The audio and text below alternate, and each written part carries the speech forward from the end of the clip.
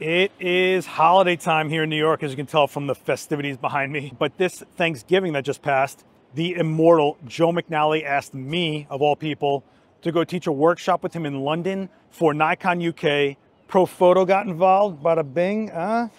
Manfrotto stopped by. We had really great attendees, incredible talent to work with, an amazing space to shoot in. It sounds amazing, but this was not the way I wanted to put this video together. Some stuff happened. Hopefully I can make it cohesive and coherent. Stick around. It was a really cool trip, but also was a bit of a tough one too. Hopefully this one's a good watch. Hey, what's going on? My name is Seth Miranda. I'm a pro photographer here in New York. If you're watching this particular video, you probably already know that, but if you're into photo nerd stuff, this is a good channel for you. Lighting, gear chats, all that stuff. Hit subscribe, and let's talk about my latest adventure in the photo nerd world, going to London with the ever legendary Joe McNally. Yeah, Joe pulled up in a DeLorean and he was like, Seth, get in, we've got to go back to the future. No, I'm just kidding. He called me up and said, hey, I'm doing a workshop I do every year in London. Would you want to come along and teach it with me and co-instruct? And I was like, what? Yeah, it took me like 0.037 seconds to say yes, and I was all in. You know, some planning took place. I got a plane ticket during Thanksgiving to get over to London. There's only 2 planes left to get out of here. And I got myself a hotel room and we just went for it. So the trip was pretty tough. I was on a 6-hour delay getting in, plus the time difference, which means I lost like a total day. All right, it is 5:30 in the morning here at JFK Airport here in New York. I just got through pre-check security and I'm on my way to London to hang out with Joe McNally and teach a 2-day workshop for Nikon UK, and Profoto is going to be there as well. So I didn't have to carry a lot of gear, but I still wanted to have some of my own gear and be prepared in case I get into something else, because I'm not just going to be there for the 2 days for the workshop. Joe's always got something cranking in his head. I might organize something, might go shoot something. I don't know. You just always want to be prepared. And even though this might sound like a crazy gear list, for some people, this is light for me. So in my Wandered Provoke 31, I have a Nikon Z9, a 24-120 f4 lens, which is a nice all-around lens. You guys see me use that a lot. You can take care of anything I need pretty much. But I also brought the 85mm 1.2 for that special type look. I really like the way that lens shoots, so I brought it just in case I wanted a special type look instead of just an all-around lens.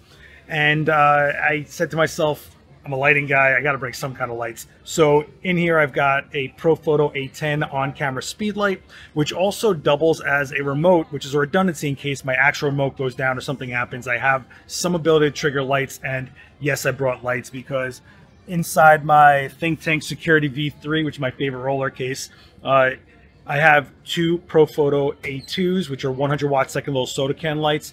I only brought one modifier. I didn't bring a whole grip case. I only have the small OctaClick magnetic mount Octabank, which is nice to have. It's really easy to pack and nice and small, and it gives me a modifier. But I also have a Matthews Murph stand, which is my favorite travel stand. If you haven't seen my video about travel stands, I'll put a link down below, but check out why I like that stand so much. And I even brought an extender for it, which is a pole that can actually socket onto the top of that if I want, but it's also a pole if I want someone to hold the light and just boom it out. I can do that as well. So that's what's going on with just the gear. Of course, I have my laptop tethering stuff. I even have my Fujifilm X100V just for fun in case I want to just go and shoot in the street or something like that. I don't know, but I brought it with me because it's just a fun camera and I love that camera. Just so you guys know why the Security V3 is one of my favorite roller cases to travel with. It's carry-on size, but it's the most internal space I've found out there, and it's also super well built, and Think Tank has been a part of my world forever. It's never let me down, and I have cases that have been around for years and have been beaten to hell and are still unbelievably in good shape. So that's my reason for that. Other than that, I'm really looking forward to get out of New York for a minute. I'm a little burnt out, and I get to go hang out with some people I've been talking to forever but never really met, like the people at Grays of Westminster, and I get to hang out with Ricci finally. Yeah, so if Joe McNally calls me and tells me he's putting his name on my back, I'm going to do everything I can not to embarrass this guy and come through for him. And it's going to be pretty fun to teach a 2-day workshop with a legend. So this is a pretty big deal for me, and hopefully I can remember to take this out of my pocket and bring you along with me whenever I can. So let's see what happens over there.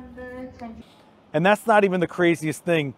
Halfway through the trip, my phone burnt out, which means I lost a lot of the footage, and I was kind of without a map, couldn't even tell the time, couldn't call Ubers or car services or anything.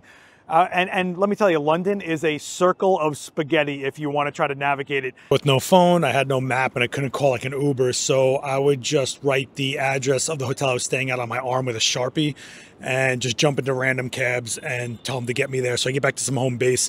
Also wrote my flight information all over my arm because I was able to find that out through browser somewhere, but my arm was full of Sharpie at the end of this trip, full of things I just needed to remember because I couldn't put them in my phone. It's not my first time there, but I definitely do not know that city too well. Last time I was there, I actually got a safety pin tattooed on me. This time, I just wanted to kind of hang out and really enjoy the city. It was one of the few times I wasn't working nonstop, but I also couldn't really get around too easily without knowing where I was going either. So anyway, my phone fried. Yeah, so in my pocket, it got extremely hot. I pull out my phone, and it is bright white, the screen. I mean, brighter than I've ever seen it, which makes me think they throttle the brightness of our screen so that they can't go all the way. It's probably like a durability safety thing that they got built in.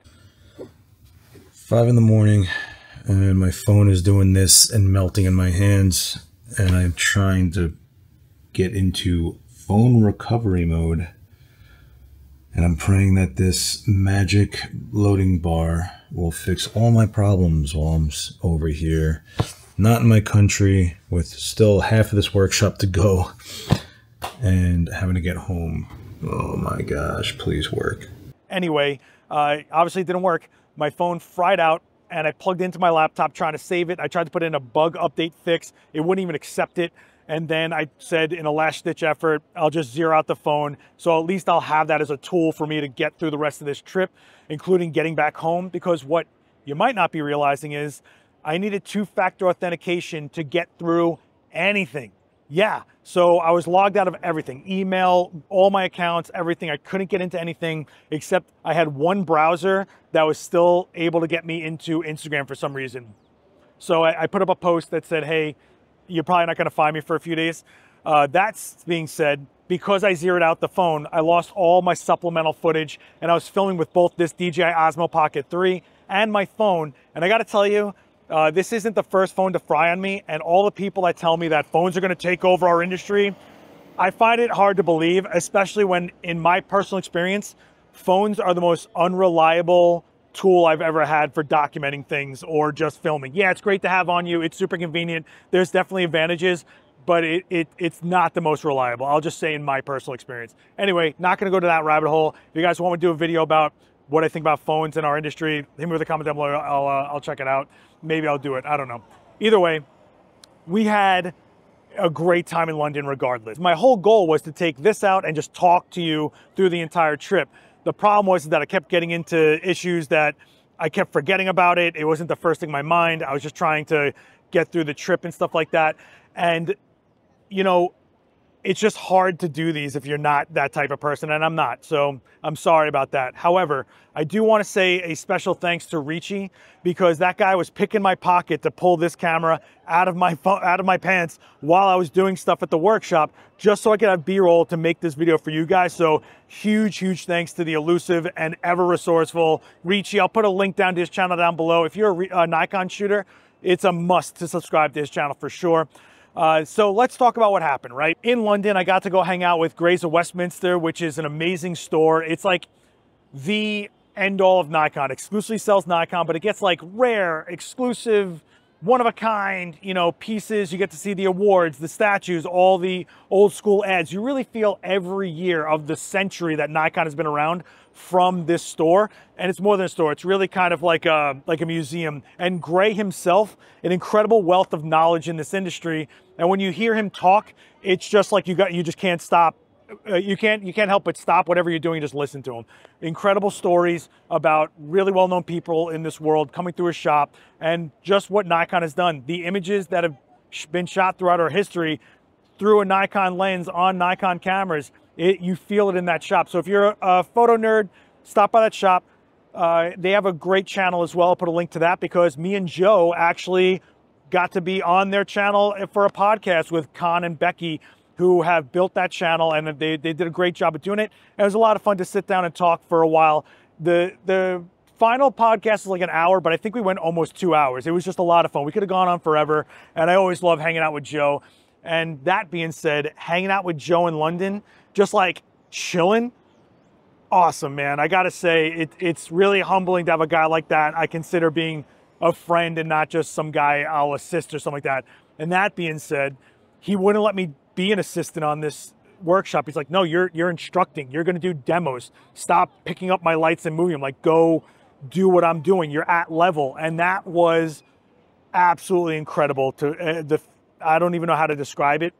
And I'm very fortunate to have been put in that position. So Joe, thank you so much. You know how much you mean to me and how much you've done for me. I can never repay you, man.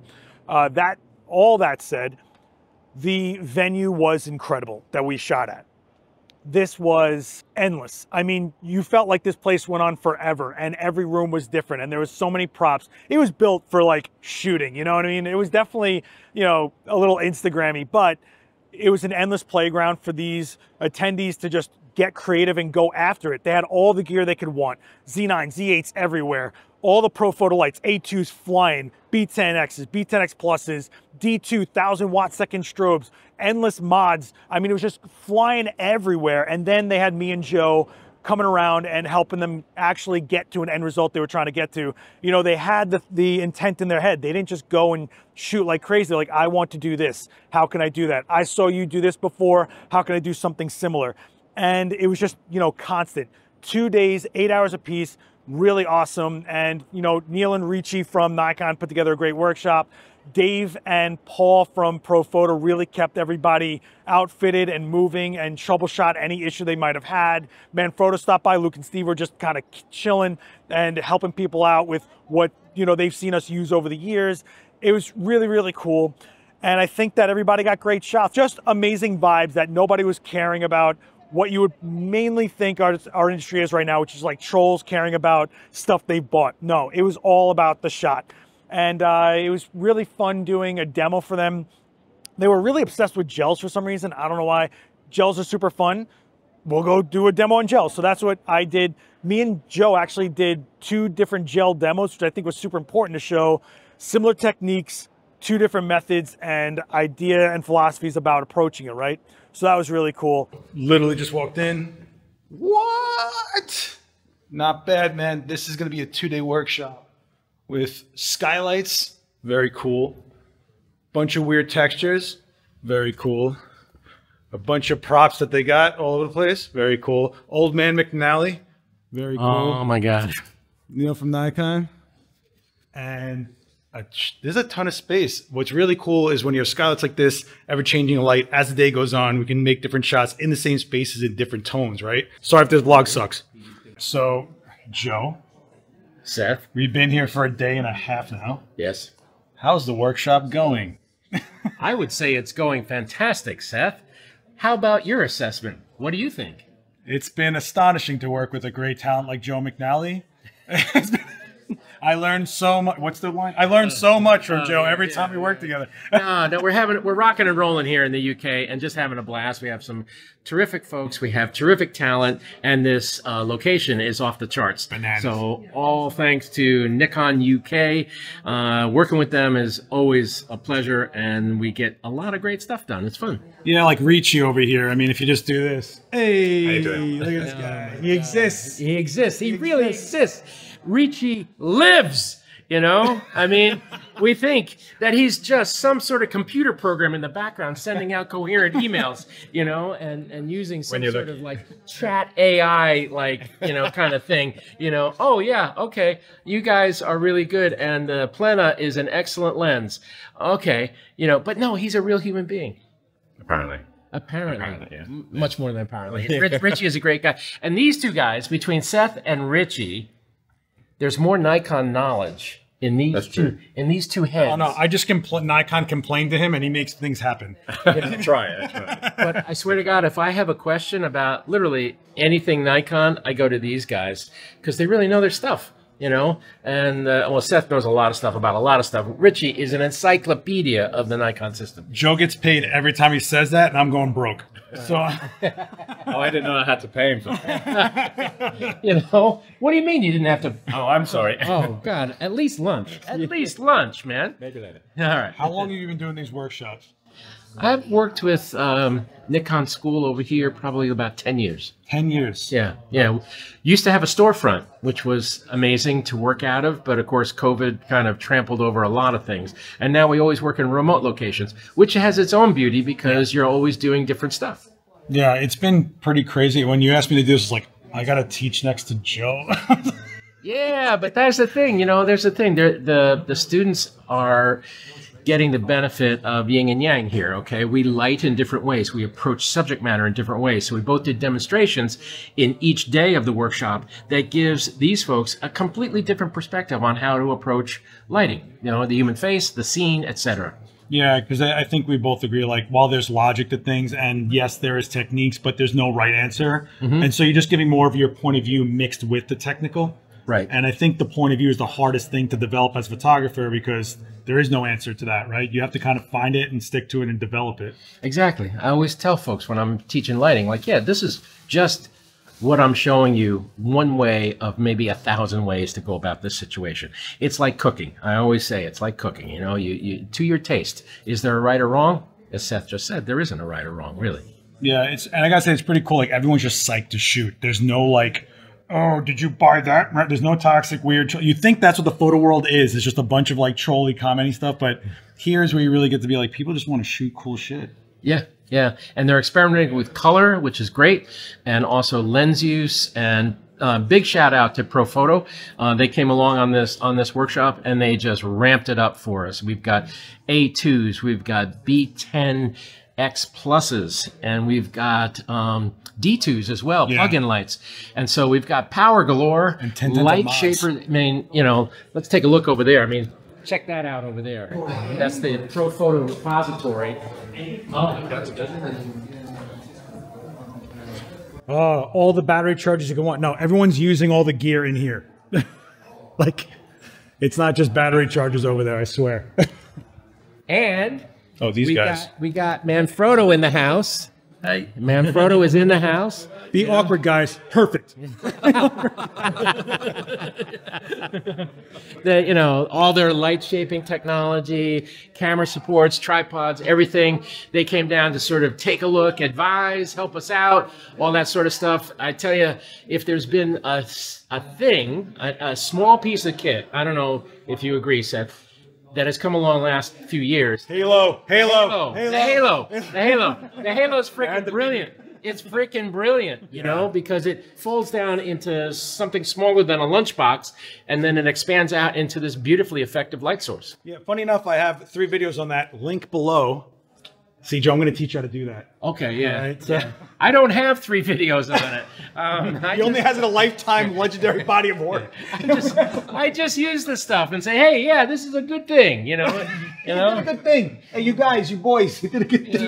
Nice job, fella. Oh, man. Such a beautiful. I love you guys. You know what I'm saying? Hey, what are you doing? It's an Italian company, so I'm trying to do my best here. Okay, a week of this. Hey, what's the problem?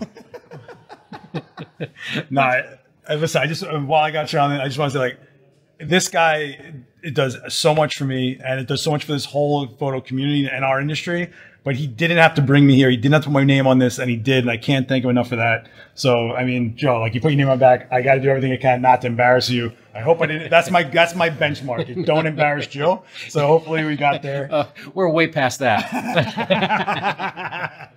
Oh man! Well, no, it's been a great team. It's wonderful to teach with Seth, and this is the photo community at work, right? Because we've got Nikon here. Seth and I are teaching, but we've also got Profoto in the mix in a major way. We've got Manfrotto here. Yeah.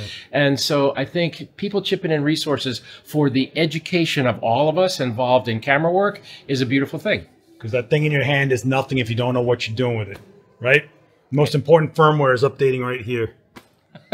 Good like point. That? That's good. It's going to be in his next book. Watch it. And he's going to say, well, I'm kind of done writing books. It's going to be in his next book. Hello, Joe.